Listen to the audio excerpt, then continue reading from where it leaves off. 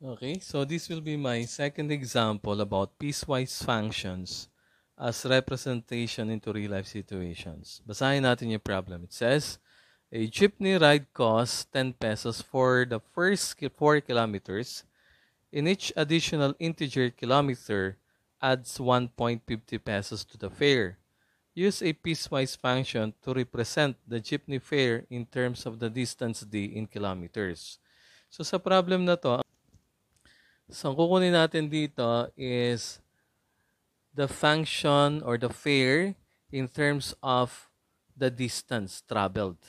So, ibig sabihin, kung magkano ang kanyang babayaran kapag na F, ano, yung fare, kapag ang na-travel niyang distance ay D. So, ibig sabihin, ang hanapin natin, F of D. Okay? Gagawa tayo ng representation ng fare in terms of the distance d in kilometers. So, paano natin makukuha yon? Pag-aralan natin yung problem. Pag sumakay ka ng jeep, ang babayaran mo yung 10 piso. That is only for the first 4 kilometers. Pag lumampas sa 4 kilometers, ang iyong pupuntahan, may additional kang 1.50 pesos sa bawat integer kilometer na natakbo ng jeepney. So, ibig sabihin, for additional integer. So, kung na-travel mo ay 2.5, additional 2.5 kilometers, so kailangan yung integer lang nun ang gagamitin natin. Okay? Hindi kasama yung 0.5. So, therefore, we need to understand the so-called greatest integer function for us to answer this problem. Ano ba yung greatest integer function? Ganito ang kanyang pagkakasulat, ano? Greatest integer function is written in this form. Yeah. Yan ay tawag natin greatest integer function or tinatawag ding floor function. So, yan. Ano pa? Ang ibig sabihin ng greatest integer na yan, the value of this, yan, okay, yung greatest integer of x is the largest integer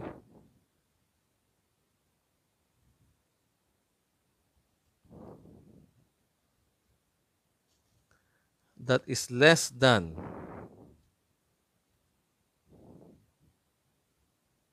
or equal to x.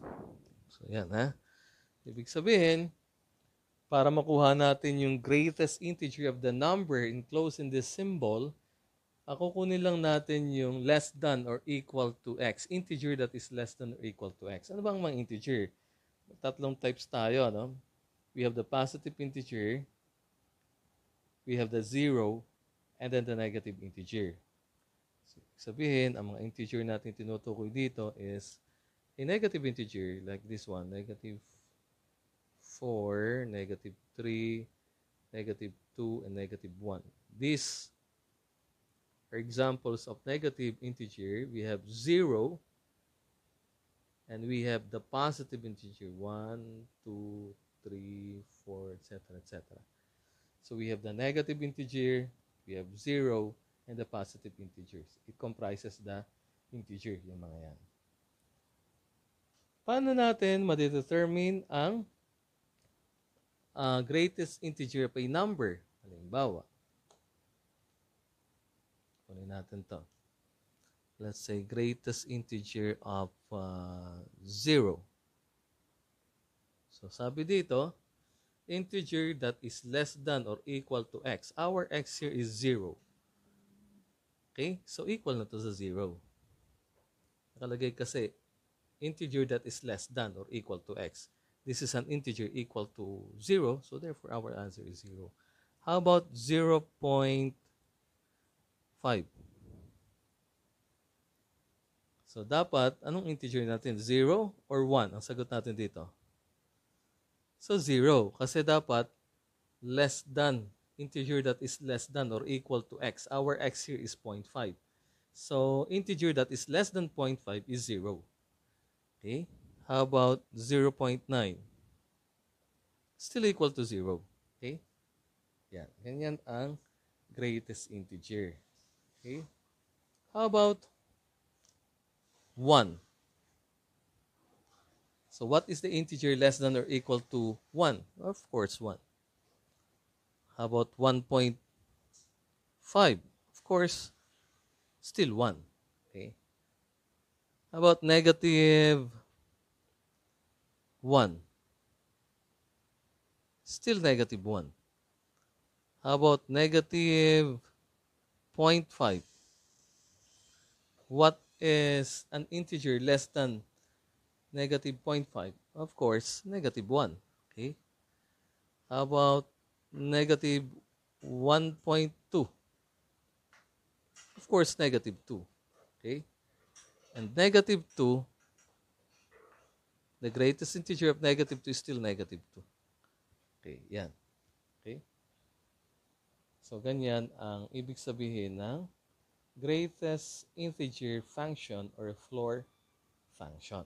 So, paano natin ito i-graph? Ano ba ang graph ng greatest integer function? So, we have 1, 2, 1, 2, 1, 2. Yan.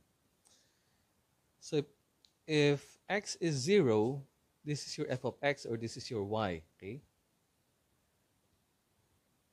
Okay. If x is 0, y is 0. So, naandito siya.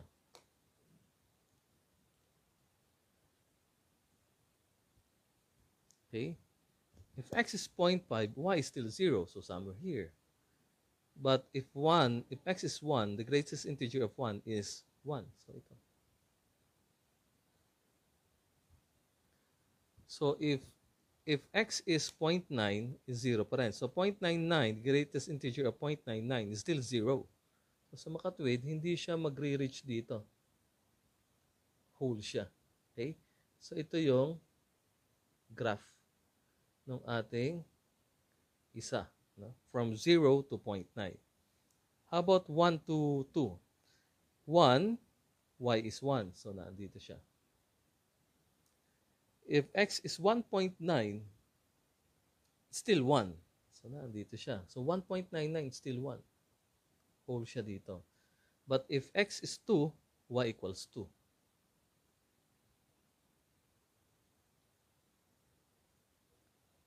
Then, we have here also whole kasi ito ay 1, 2, 3. 2.99 is still 2, ang greatest integer function. And the greatest integer of 3 is 3. 1, sorry. Dito, 3, 1, 2, 3, 1, 2, 3. So, somewhere ito. So, ganito. So, ganito ang graph ng ating here a whole. Dito ay.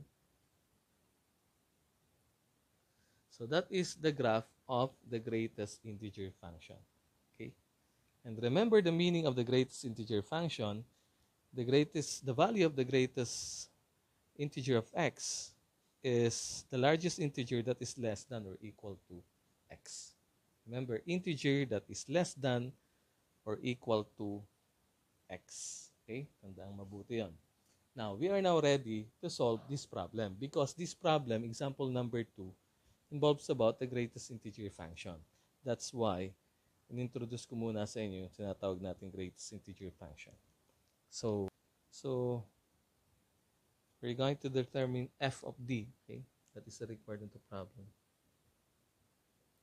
The reason why that I discussed first to you the greatest integer function kasi magagamit natin dito sa problem na to. Kasi ang cost ng riding, ang pagsakay sa jeepney ay 10 pesos lamang pag ang na-distance na travel ay 4 kilometers. At nadadagdagan siya ng bayad ng 1.50 for every additional integer kilometer.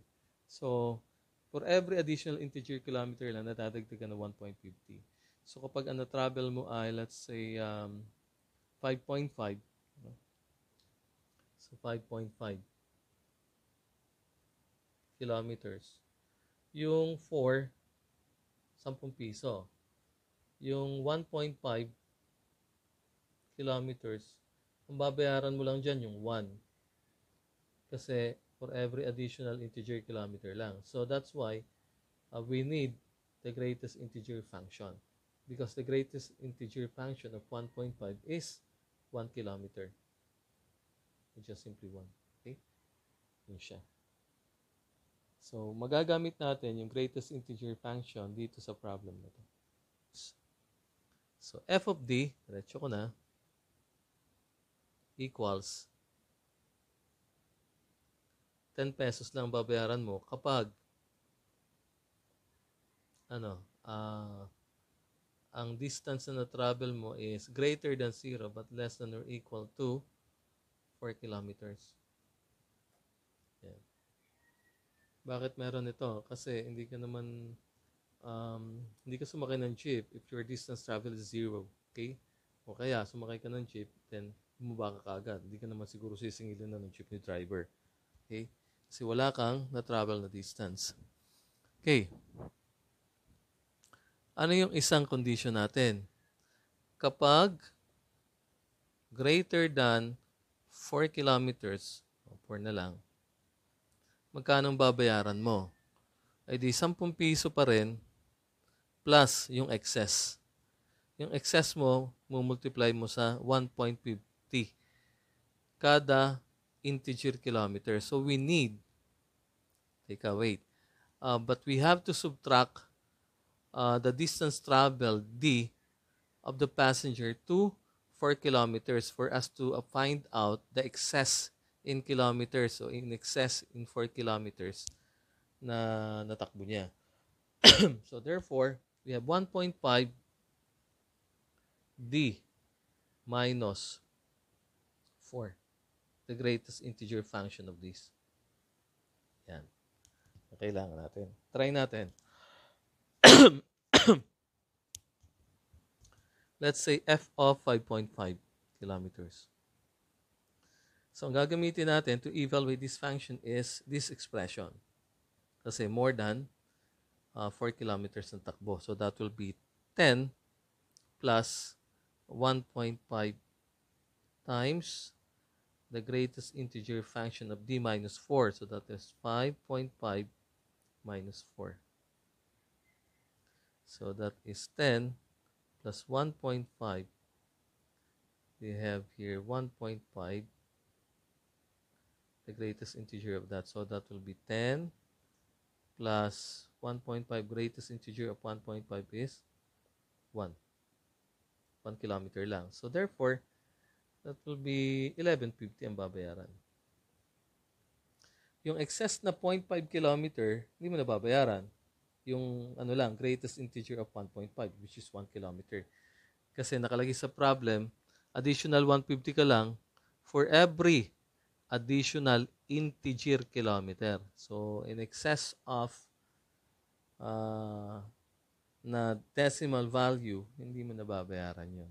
That's why we use the greatest integer function to solve problem number 2. So, thank you. By the way, this is our answer for number 2. Thank you.